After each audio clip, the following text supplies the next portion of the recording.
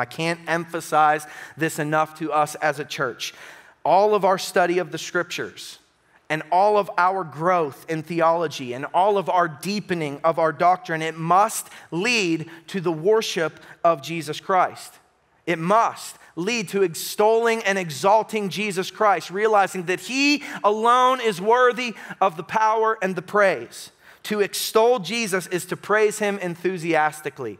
I love that I see enthusiastic praise happening at Gospel City Church. It shook me awake this morning. It awakened my own soul this morning. Desperately need that. To worship Jesus is to respond to the revelation of His holiness. That's what worship is. It's a rhythm of revelation and response. God is always initiating worship all around us. He's done it through His word perfectly, but all of the heavens and the earth are declaring His great praise, and we have to stop, and we have to notice, and we have to taste, and we have to see that He is good and He is always good, and we respond accordingly. To exalt Jesus is to lift up and ascribe worth to Him beyond anything that this world has to offer, and the worship of Jesus must be the highest aim of the believer's life. And as the Ephesians were confronted with the power of Jesus, their fear quickly moved to adoration.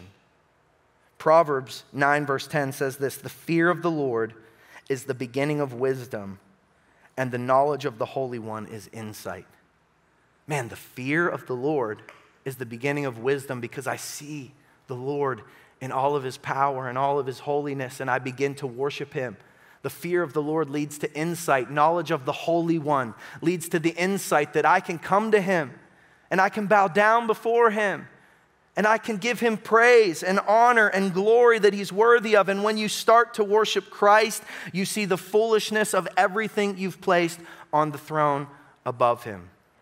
If you were to follow a pathway to your heart of your time, your hobbies, your money, your energy, your talent, you'd come to a throne. Whatever is on the throne of your heart is what you worship. And Jesus is the only one worthy of being there. And the people of Ephesus found it out that day. They found out that Jesus is the power and Jesus is worthy to be worshiped.